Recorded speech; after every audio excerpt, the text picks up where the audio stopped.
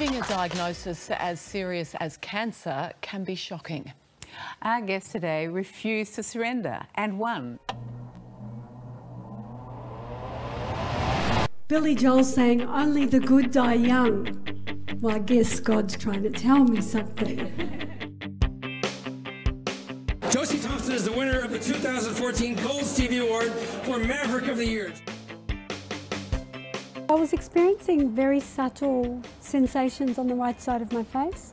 So I went and had a series of tests. What those tests revealed was 3 separate lesions of bone cancer, as well as what seemed to appear to be a tumour. Josie's a perfect example. It's never time to give up. That's what happens when you get diagnosed with news like this. How do you react? Some people run because they can. Other people just sit in it and go, right, what am I being invited to learn here? Now, if I had believed 6 months to live, I wouldn't be here today.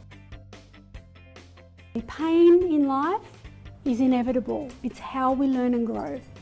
Suffering is optional, right? We do that ourselves.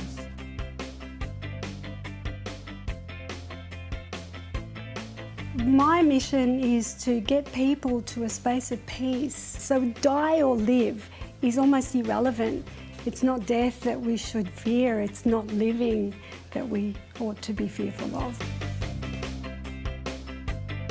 Resilience is a skill that absolutely can be learned by anyone, provided there's a willingness to learn it and to quit playing the victim of your life. So you can't always control what happens around you, but you absolutely can control the impact that it has on you. And that is what resilience is all about. When my throat was cut open, I found my voice. When my head was cut open, I learned to be guided by my heart. When I couldn't walk or talk properly for 6 months, I learned to meditate and allow my body to heal itself. I believe that life doesn't happen to us, it happens for us. So remember, it's not what happens to you that defines you, it's how you respond that counts.